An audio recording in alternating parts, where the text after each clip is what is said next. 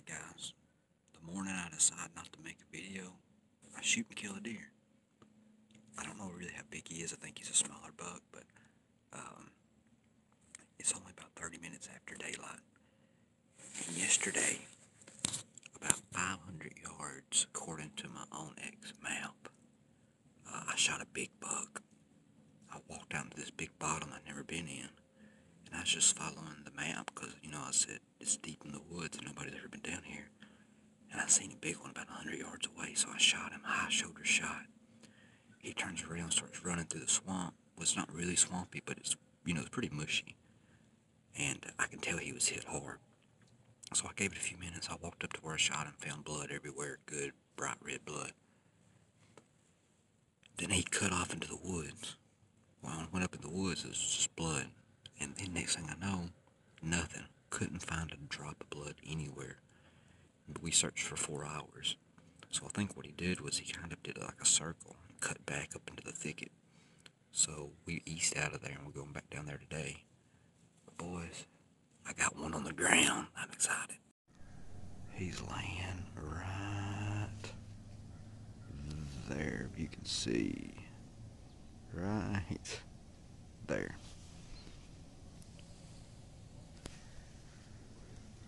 I was just sitting here grunting, and I just out of the corner of my eye seen something walking through here. And then he got to right there, and I just threw up my gun right in the brush and shot at the joker. Alright guys, he was laying right here. My stand's way up there. Kind of had to shoot through some of this stuff. There's not a drop of blood, just like yesterday. So I'm switching from these Hornady XTPs to something else. Not a drop of blood. I get up and I spook him, so he was bedded up. Cause I dropped him. I don't know exactly where I hit him. So I threw up and shot him again. He gets up and he runs. And not a drop of blood. And I thought my heart sank. I said, you gotta be kidding me, not another deer with no blood. He ran all the way over here. I finally hear some blood, some chunks of blood. And so now blood's starting to pick up. That second shot was the killer. And now I'm about to go down here and try to find my other deer. Because he's bigger than this one. But that Hornady XTP did good on that little deer I killed the other day. It was blood everywhere. But this one, it wasn't as good. But I'm tickled to death, boys. Public land deer.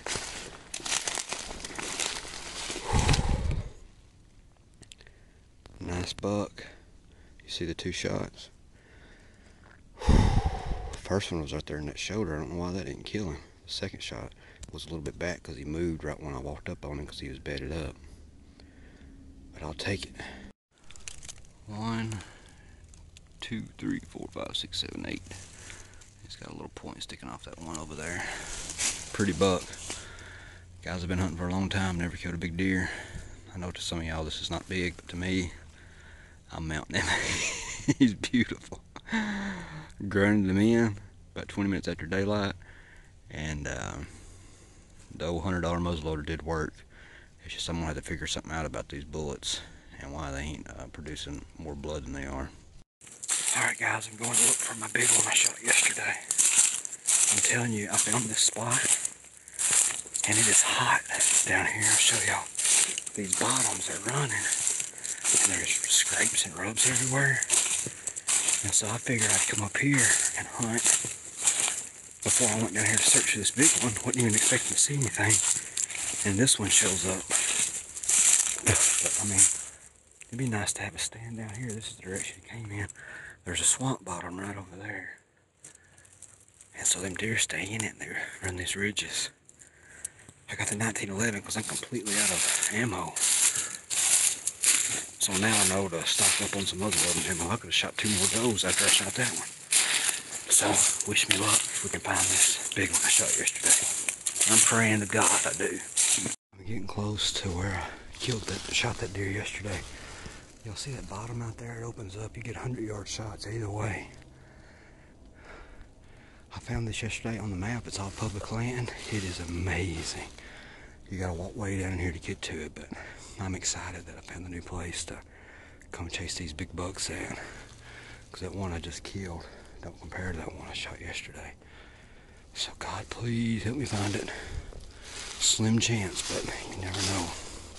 Alright guys, right here is the last place I found blood yesterday. Of course there's a lot more blood than this that was here. These leaves that kind of got wet. But he stopped right here. We walked up in there. We walked over here. Look at that. That right there was not even rubbed yesterday. A buck's been down here rubbing that right beside where this deer I shot yesterday. That's crazy.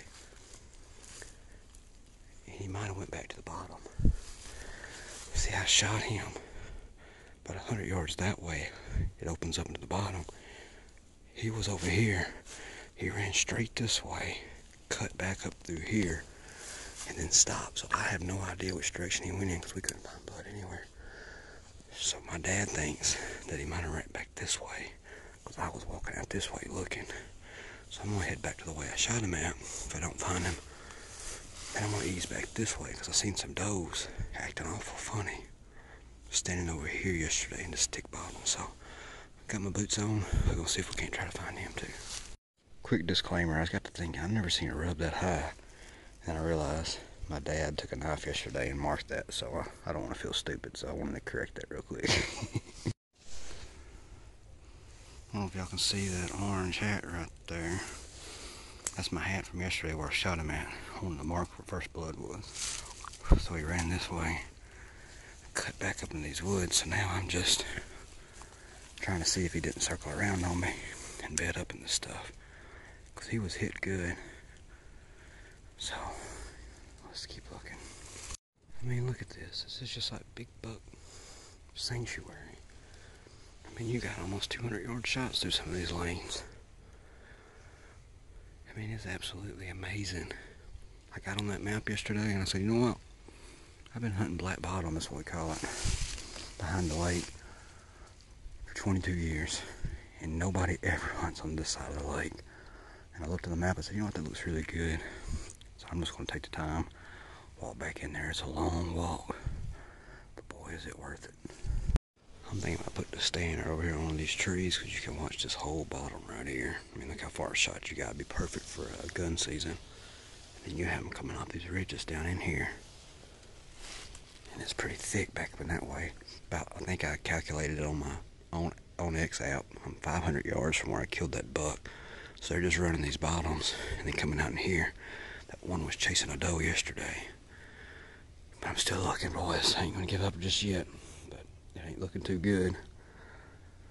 I was bragging on that Hornady XTP. I don't really think it's the bullet that was the problem. I think it's the grains. I'm only using 100 grains of powder, and it worked good on that one deer I killed. It was a pass-through, but that buck I just killed a minute ago, no blood. I think it's the, I need to jump up to 150 grains of powder if I want to shoot far because I'm not getting no blood, so I don't know. Something I have to figure out. Tell me what y'all think.